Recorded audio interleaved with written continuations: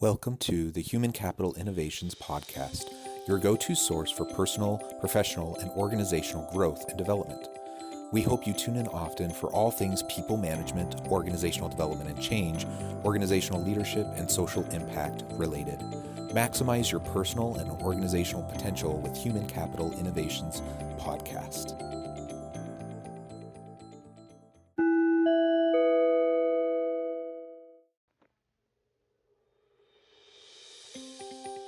Welcome to the Human Capital Innovations Podcast. In this HCI podcast episode, I talk with Jeremy Barrio about Agile transformation and finding the right path for each team, department, and organization.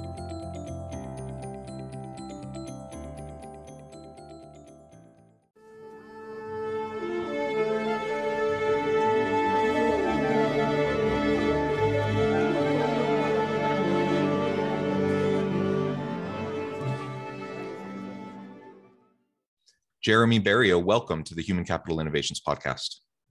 Thanks for having me. Yeah, I am super excited to have this conversation with you today. It was fun, as we're just chatting in the pre-interview, we've been preparing for this for a while and reading over your background and kind of the areas of focus. I thought today we could really focus our conversation around two things that you do a lot of work with, and that is Agile transformation and doing that in a way where you're finding the right path for each team, department, and organization. And I think we both, it's kind of our pet peeve, when consultants go into organizations with off-the-shelf cookie cutter, one-size-fits-all approaches, or some magical model that somehow is going to change the world and magically fix the organization. Those kind of simple solutions just don't work. And so we're going to dive into that. We're going to explore that a little bit more and talk about how we can be more flexible and approach Agile transformation while looking for the specific approach that will work for whatever team you happen to be working with. As we get started, I wanted to share Jeremy's bio with everybody. Jeremy helps organizations achieve higher business value without cookie cutter methods to have the right game plan specific for them. He believes that value is not as hard to find as most think. It's a matter of finding the right path for each team, department, and organization. As an Agilist, he treats every client, and once the right path is found, the journey becomes easier. Whether it's an Agile transformation, creating an enterprise quality assurance strategy, coaching, training, or whatever, he believes in ensuring everyone succeeds and the organization is set up for continuous growth. Everything in your bio, I completely agree with. That's certainly the mentality I also have. So I think we're probably two peas in the pod in that regard, and I think we'll have a nice conversation. But before we dive into the dialogue, anything else you would like to share with listeners by way of your background or personal context? So yeah, for me, I think it was interesting. I came from a corporate background for years, for a couple of decades, and it wasn't until a couple of years ago that I decided to go out on my own. There was a situation that came up, and it was a perfect opportunity. And the challenges that I came across, which is fun, was starting a new firm, going out on your own, and about 3 months later, a global pandemic happens. The good thing was and is because of how I treat Agile and treat different situations, I was able to adapt a lot faster and sooner. I was able to show other organizations how they could adapt as well. Yeah, that's great. Well, a difficult and challenging context, but what a perfect context to be able to demonstrate Agile and to be able to demonstrate, specific approaches unique to organizations or teams that will fit for them. I think everyone got disrupted by the pandemic. There were certainly some organizations that were a little bit more prepared for it than others. Some that were ready to flip that switch to virtual work, faster than others. But everyone was disrupted, and everyone had to pivot, and it was really challenging for pretty much everybody. And so, but what that looks like, that pivot and that transition, and how the leadership is going to respond to those changes, how that looked for organization A is probably not going to be the same for organization B, C, D, E, right? And in each case, there's some common principles, sure, but there's also just unique culture, unique context, unique people dynamics, like all of that is unique. And so you have to be able to tailor an approach in an appropriate way. Otherwise, you're going to, if you're just trying to copy what you see, like Facebook or Google doing, and you think, oh, they have the answer, so let's just do what they did. That's a recipe for failure, because you're not them. They're something different, even if there's similarities between your businesses. Yeah, and that's kind of the key thing. Like, there's no two team, no two organization, departments, you name it. No one is the same. Like, everyone has their own individual behaviors and actions, and it's the underlying behaviors within an agile group, an agile team. That's what really kind of gets the ball rolling and gets things moving and being that effective self-managed team and working. And when everyone did the main pivot 18 months ago, I think it was roughly 18 months ago, when everyone kind of, okay, we're going to shift off, we're going to do everything virtual, we're going to do this, we're agile, we're going to make that switch. I think it opened up almost like a Pandora's box for a lot of organizations, because yes, most organizations were allowing people to work from home, but it was on a sporadic basis. They were not able to adapt fast enough to deal, okay, the entire office is now virtual, and using the tool. And I think from a leadership perspective, where some of those failures happened was, even though in their mind they saw themselves as agile, they still had that command and control of people in the office. They could still kind of have that voice and do kind of saying, okay, you guys have to do this, and not having that self-managed team run around. I think that's where those organizations like B, C, and D, where they ran into problems, in that they were able to pivot, but instead of turning on a dime, they were like turning like a huge roundabout to get to where they needed to get. Yeah, it was their aircraft carrier trying to turn right, as opposed to the dinghy. So I think that's a great way to frame it. And the command control element, like you said, I think, that's an old model of leadership. That's an old model of management that's perhaps served its purpose more during an industrial age. But we're in the fourth industrial revolution, the fourth phase of the industrial revolution, and we're in a service economy, and we just, command control doesn't work. And in the office space, you could kind of, when everyone's together, you can kind of give the air of empowerment and mutual accountability, and like everyone can kind of derive their own meaning and purpose and guide their own work. You can kind of say those things, but then you're also still there, and you can walk around and you can see what people are doing, and you can still kind of control things. But once it goes virtual, you really lose that control. And that really made a lot of organizations uncomfortable. I'm at a university. I'm a professor as well as my consulting work. And I saw my university grapple with that too, tremendously. And that's in an arena where there's a lot of autonomy and flexibility already with professors. Yeah. But man, they really struggled with allowing people to work remotely, and what that would look like, and putting in place all of these checklists and all of these procedures. And it just became a bureaucratic nightmare to try to pivot into this remote kind of an environment. And that's even in an organization that was probably a little bit better set up for it than some. And so, yeah, I think that's just a real challenge. And it has been a wake-up call. Organizational leaders have had to really wrestle with kind of some underlying assumptions of the organization and the culture that they've just taken for granted, and always kind of, taken as organizational fact, like this is the way it needs to be done. And now we're realizing, no, it doesn't actually need to be that way. And hence Agile. The organizations that have really thrived over the last 18 months have been those that have been able to pivot more quickly, that have been more adaptive, have been able to iterate more regularly, and ultimately they've had more success.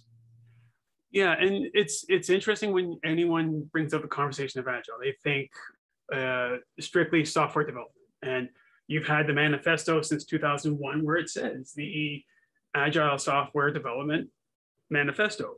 So everyone kind of leans towards that.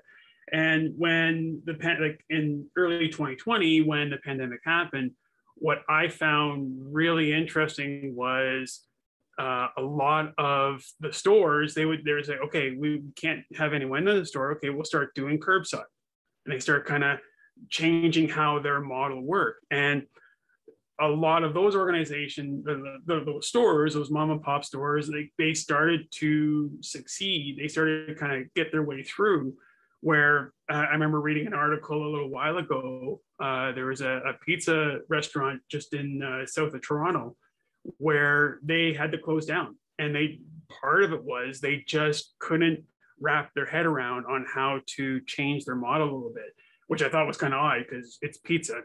Everyone gets pizza delivered. So it was really interesting to see how those other organizations that no one would even thought of being agile, they're technically doing it, and they're being that agile. They're changing their behaviors. It's just a little bit different. Like, it's a different view. And that's what I like doing. Like, I've worked with clients where they wanted their sales team to be agile. They wanted their marketing team to change things up, to instead of being that hierarchical, okay, we're going to wait for this, we're going to do this, we're going to do that type of sales model.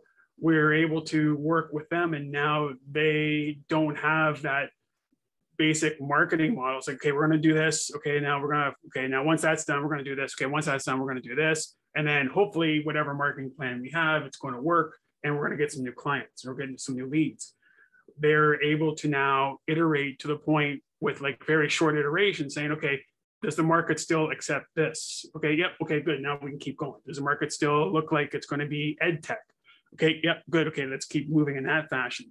And then if they do have to switch, instead of going from ed tech to logistics, let's say, most of the work they've done up until that point created their base, created their architecture where it's not that much of a shift. It's just a small change here and there. It's like, okay, all the plans we've done up to this point was for ed tech. Okay, let's just change ed tech to logistics and make the quick adjustments and then go with that path. Yeah, excellent. Thank you for that description. And you're right. Oftentimes when we're talking about agile transformation, we're not talking about wholesale major shifts. We're talking about small iterative adjustments, right? And so if we're doing it right, then we're kind of in a constant learning mode. We're in a constant growth mode, growth mindset, and we're just trying to iterate rapidly and finding what fits better. As you were chatting just then and sharing that perspective, it came to my mind that perhaps we should step back for a moment and define agile more specifically. I think everyone listening knows that we've heard the term over and over and over again. I think everyone's familiar with it generally, but I also hear it getting misapplied often, the term and the approach. So let's step back for a moment. And how would you define agile? Like you said, in software development, that's kind of, the origins of it, but it's certainly applicable in many other kind of arenas. So let's set the groundwork there, and then we can talk about how we might do that in ways that are unique to each organization. Sure. So one of the biggest misconceptions that I've come across, and I think a lot of others have, is that they feel like Scrum's the framework, or SAFe, and you implement that framework, you're now agile, and that's the way you're going to go. And really, there was a book I read a few months ago. The title is escaping me right now. And it brought up a point, and to me, it dawned on me, like it was the way I believed it, and I saw it, and it was saying like, agile is more a philosophy. It's because everyone wants to like, okay, we want to be a mature agile group. Well, really, yeah, if you look at maturity, you look at CMMI, you look at all those other organizations that have those maturity models, it's taken the process and get a little bit better and get a little better and get a little bit better. But if you look at agile, like the agile journey itself, there's no end. Like there is, like you're just going to keep going and becoming more and more agile as you go. And if you look at it from a philosophy standpoint, it's you're given your guidelines, and now the teams can work together and move across. One organization I worked with, they thought, again, because they had Scrum teams, they were considered agile, and they tried to get everyone else to become Scrum teams. And you brought this up a little bit earlier, like about bringing in like different frameworks, and I see frameworks as more as tools. Like and if you have the right tool with the right team, it's going to work awesome, especially with they have the right behaviors and they have the right actions and get things going, know how to use it. But if you try to put, like, say, a Scrum team in a finance team, a finance department, it's going to be a tough go, because if you go through Scrum and you do the ceremonies and or the events is what most people call them now.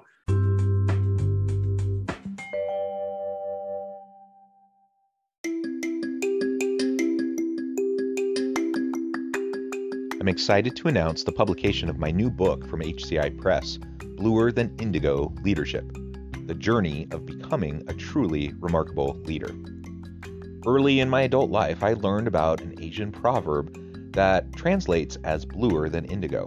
If you think about the color indigo, it is a brilliant, deep, and vibrant blue, what some would call the bluest of blues. To have something that is bluer than indigo is rare and truly remarkable.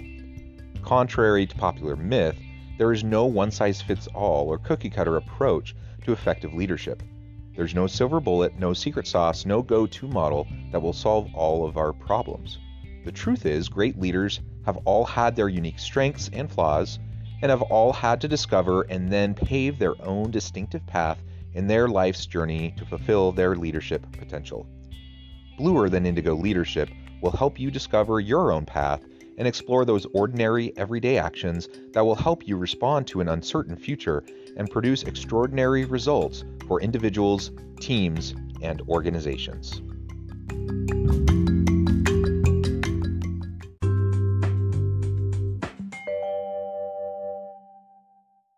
In a finance team, it doesn't really work all that well. But if you put them on, say, a Kanban type fashion, they'll be able to run through it really quick, because it's just taking your work and you go over a certain period of time and away you go.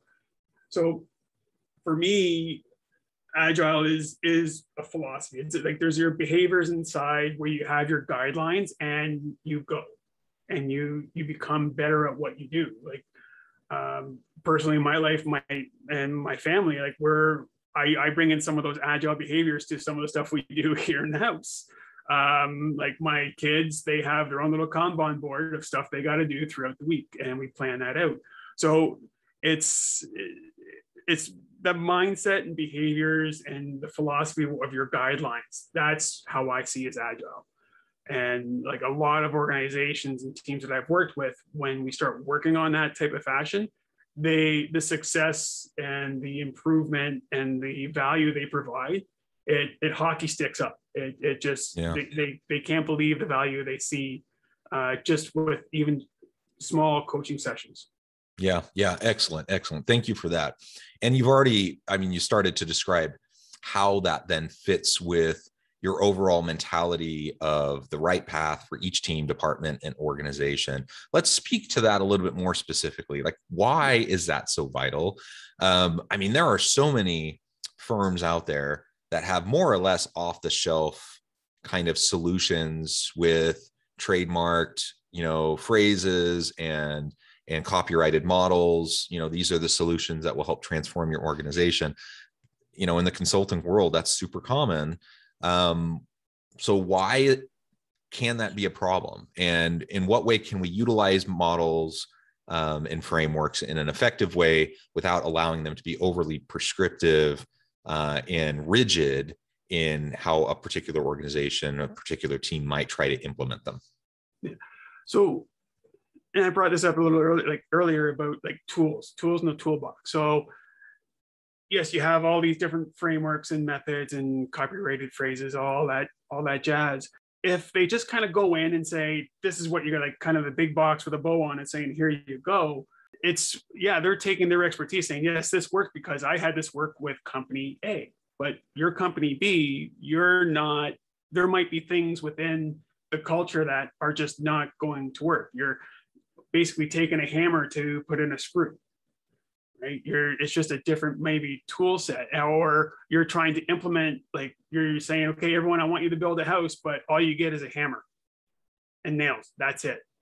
And yeah, you'll build a house. Is it going to be a valuable house? Probably not, because like you need saws, you need like drywall, you need all the fun stuff to build. But if you just have one tool to do everything, it's just not going to work. Or eventually it will have some sort of value. Yes, you'll have a roof over your head. It won't be probably the best roof, but it's going to take way much longer to get to where you need to get. Like I've worked on waterfall programs and stuff where it's going to take us 8 months. Well, 2 years later, and it wasn't, well, it was implemented, it was put out into production, but it was never used. It was just commented out because the executives at the time said, "No, this is taking way too long. It's not going to, there's no value anymore." And they rush off. But if they did everything kind of agile-ish and use those right behaviors and iterate all the way through, they would have probably finished that in less than 8 months and probably would have like got ahead in the market. But it's just unfortunate that happens. Yeah. So not trying to put a square peg into a round hole, trying to, use a hammer when you need a screwdriver, whatever the metaphor you want to use. I think that's absolutely right. That absolutely we need to focus on the fit within the context that we're working, and context really matters. It's a big deal. So, I mean, you can get two companies, say two teams at two different companies, but they're in the same industry, same general business model, same kind of general customer base. So for more or less, they're very similar organizations, at least on the surface, right? Yeah. And you have these two teams. You try to do the exact same thing in this one team and then do it over here, chances are it's not going to work. It just won't, because all the surrounding contextual factors have variations. And so again, commonalities, yes. Frameworks, yes. Principles that can be applied in different situations, yes. But you have to go into all of those situations with your eyes wide open, and you have to be willing to do the research necessary to understand the teams that you're working with if you're trying to bring about some sort of transformational change. Yeah. And there's no shortcut for that. So when I see, and I get it, I understand why when you see firms promoting off the shelf prepackaged solutions, there's economies of scale for them. It's easier, quicker. It's already established, right? Now they can just kind of go pitch the project, the product. For organizations, it's faster, so they don't have to put in as much time up front, with a consultant to try to understand the context. They can just kind of bring someone in, do the training, do whatever the transformation is, and then be done. And it's just kind of a faster process. But, garbage inputs in, garbage outputs, right? And so, it may be cheaper, quote unquote, in the short term, but in the long term, are you actually having sustainable change the way you want it? Are you actually accomplishing what you would hope to accomplish? And I think the answer is usually no. And it's one of the main reasons in my mind that change initiatives so often fail within organizations. The stat that always gets thrown around, I'm not sure what the real basis for this number is, but that, people say 80+% of all change initiatives fail in organizations. Why?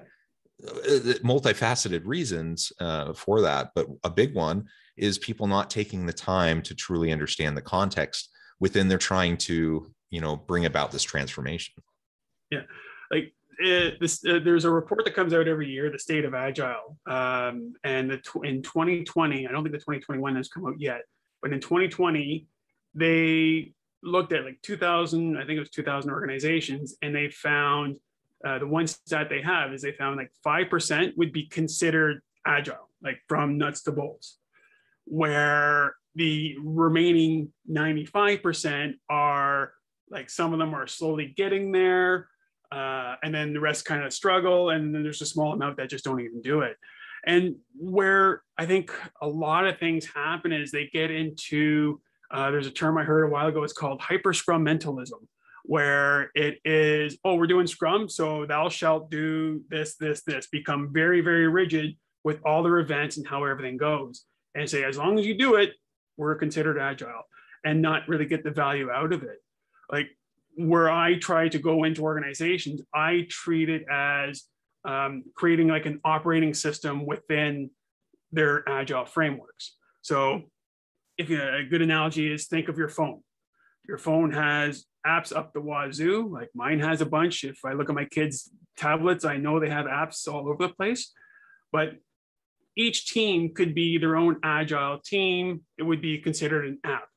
And each one each app will work just fine as long as you have the right operating system underneath it for it to work through and to function.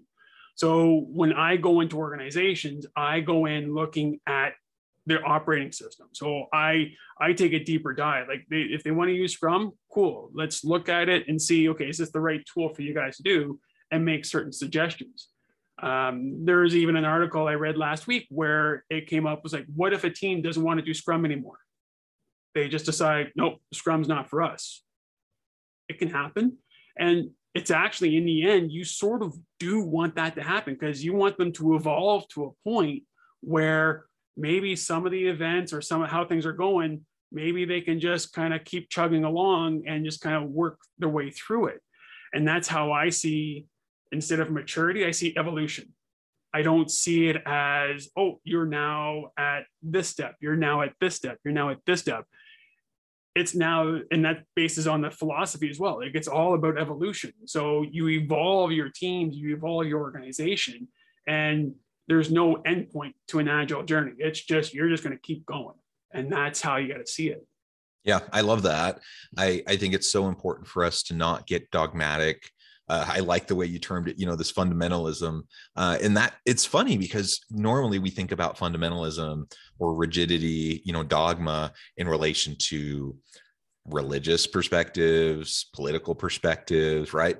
But there's economic dogma, there's agile dogma. Like, I think anytime you have some sort of kind of guiding philosophy, there's potential for people to get really rigid and dogmatic with it, and fundamentalist, and then that starts to really defeat the purpose of the framework, right? Which usually those frameworks exist and were created to provide flexibility in implementation and guidance, not prescription, right?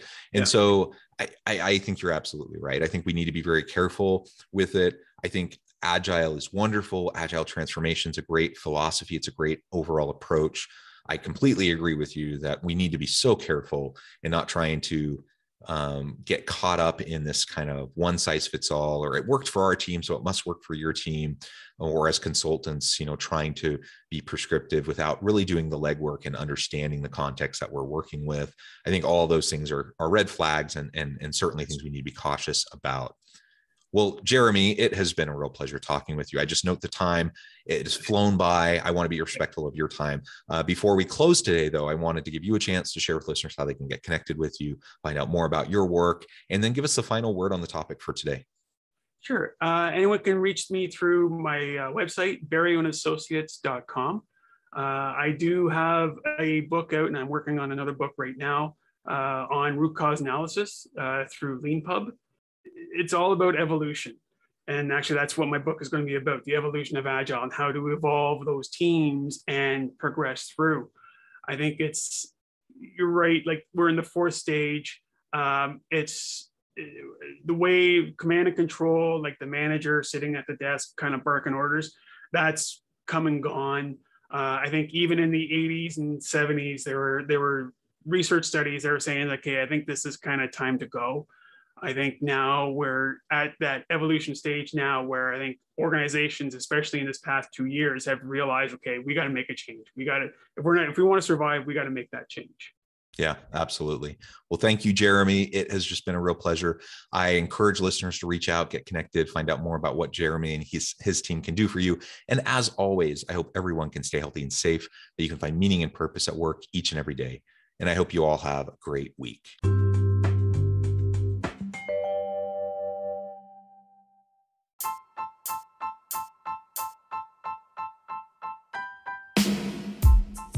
The alchemy of truly remarkable leadership.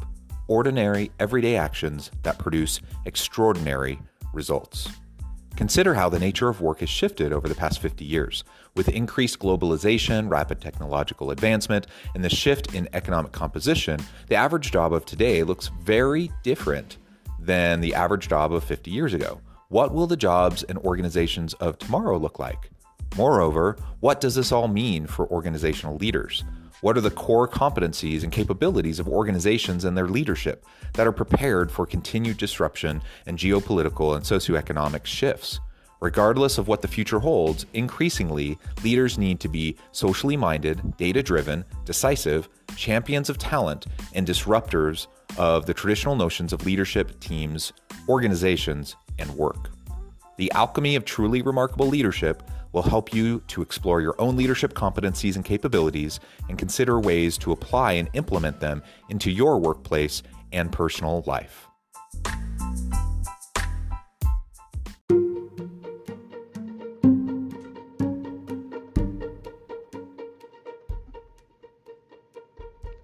Check out Human Capital Innovations magazine, Human Capital Leadership. Human Capital Leadership is a free, interactive e-magazine with the mission to help individuals, leaders, and organizations find innovative approaches to maximize their human capital potential. We publish issues quarterly in August, November, February, and May. Take a look at the latest issue and let us know what you think.